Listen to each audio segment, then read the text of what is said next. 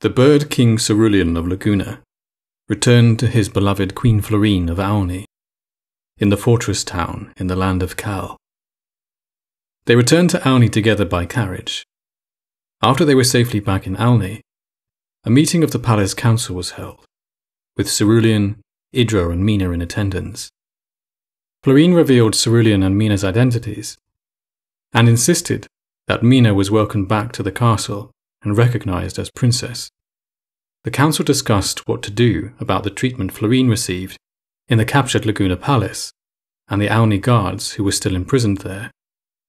They sent a messenger and, while waiting, visited the courts of two nearby kingdoms, where both Florine and Mina received offers of marriage. Back in Aulni, a message returned from Laguna, signed by Cerulean's cousin, Kyril, and the Merchants Guild of Laguna, demanding payment for the release of her men. After the guards returned safely, Cerulean formally proposed to Florine, and she accepted. When this was announced at the council, several, including Hortense and Delis, advised against announcing this publicly. Instead, they should have a private ceremony and tell the people that a public celebration would come later. But Florine, in an unusually direct way, insisted that they be open about it. The people would understand. As it happened, when the wedding was announced, and with it the revelation that the queen would marry the king of Laguna, cursed in the form of a bird, the kingdom buzzed with curiosity. For many, the romance of the situation, devotion despite the curse, filled them with even greater admiration and affection for their sovereign. Others, who were more superstitious, feared that marrying a cursed king would be an omen. And in the weeks leading up to the wedding, the news that King Cerulean had lost his throne had also spread to and throughout the Garden Kingdom.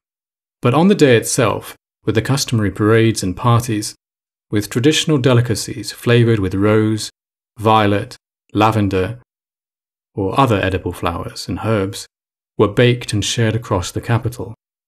Those who lived in the hinterlands and farmlands outside of the city, for the most part made their way there too, to join the festivities.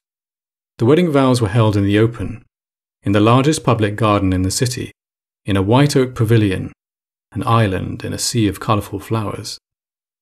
The people looked on in fascinated silence as their queen exchanged her vows with the exquisite blue bird, sitting atop a wooden perch, intricately carved with flowers and gilt with silver.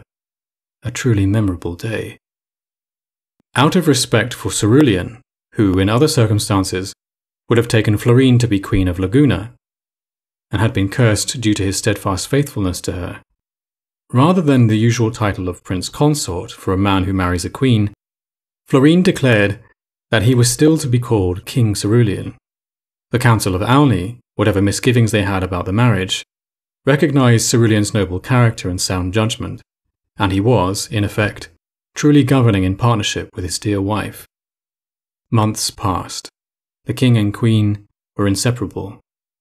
Idro searched relentlessly for some other way to end the curse, often travelling to libraries in other kingdoms or visiting one of the few other magicians in all manner of places. But again and again, he came up empty. Meanwhile, along with the princes from Fidela and Hikosh, a steady stream of suitors visited the palace with the aim of wooing Mina. She now felt quite overwhelmed with choices, but at the same time, on some level, she hated that she had had to become beautiful to be loved. A little envious of the purity of her sisters and Cerulean's love, despite his curse, she found herself longing for a rare sort of man who could love her in the same way.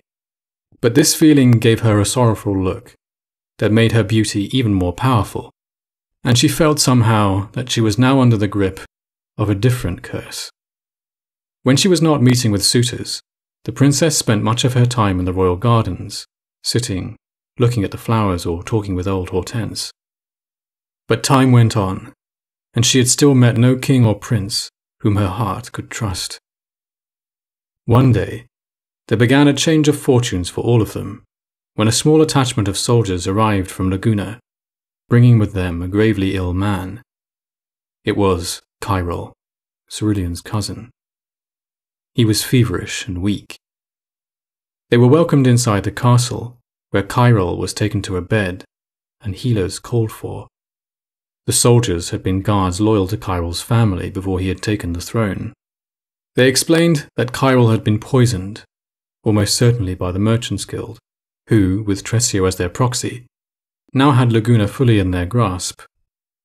It appeared that the dosage of the poison was not sufficient to kill him instantly. The Lagunan lord had been in and out of consciousness, but fearing that his family home was also unsafe, he had told his guards to bring him to Alni. Idro, hearing their story, knew that Cerulean's cousin would have been counting on the good nature that the Bird King had inherited so thoroughly from his father. Cerulean would not abandon his cousin, despite his treachery. As a precaution, Cerulean, gaining the agreement of the council and the queen, ordered that the Merchants' Guild be expelled from Alni. The merchants, of course, complained vociferously, but with the encouragement of the Alnian soldiers, they indeed left. This spread an air of uncertainty, but also relief among the people, especially those who were in debt or had been stuck in unfavourable contracts. It would prevent trade with the majority of the other kingdoms, apart from the cows, but in their case, their hunter-gatherer way of life did not generally produce a surplus that could be traded, and they had little interest in it anyway. Instead, the Alnian council, especially with the guidance of Idro and Hortense, began to liaise with the farmers and tradespeople of the kingdom to establish Alni's capacity to feed itself, and to ensure that, now that coinage had effectively lost its value, all would feel suitably compensated for their work, despite the loss of certain ingredients, delicacies, fabrics, or the like, that had become commonplace. All in all, the relative isolation of the kingdom fostered a patriotic and content mood. The Alnian healers treated Cairol with their herbs, and his condition had stabilized to some degree. But, it turned out, he had all but lost his sight. The world was a blur to him. Then, one evening, he was taken to the royal gardens by a servant. Mina saw him there, seeing the resemblance with Cerulean, but with sharper features and a dark look in his blinded eyes. She came over to sit and talk to him, dismissing the servant. And in the following weeks, they often spent time together talking. The healers of Alni tried what they could to restore Cairol's sight, but to no avail. As Cerulean learned of this, he asked Idro if there was anything he could do for his cousin. To this, the old magician responded that even if he could, was Cerulean really sure that he should? Having lost his sight, Cairol's treacherous nature was contained. In response, Cerulean said, "If you can heal him, do so." But Idro shook his head, having hoped that the king would not have insisted.